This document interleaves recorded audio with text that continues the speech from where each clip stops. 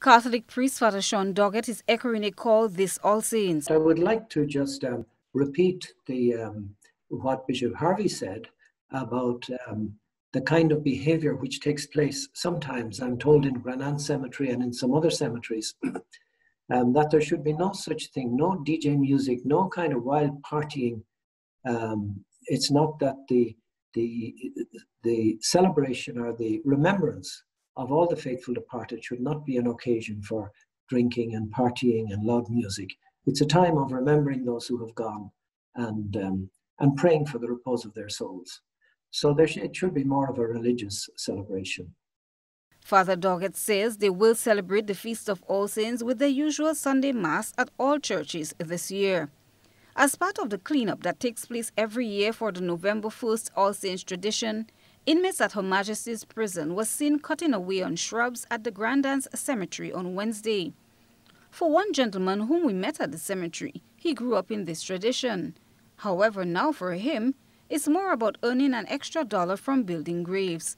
He says the whole aspect of All Saints, as he knows it, has changed. I know of it. You know, we used to have a lot of people attending and lighting candles, and so you get less of that now. People just come more like a fete.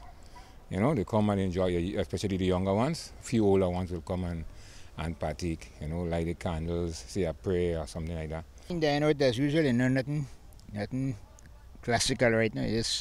Everything is going down and down.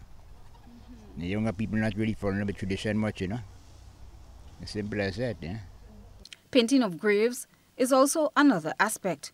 This individual says he has been employed with the undertakers since 2010, doing inscription on tombs.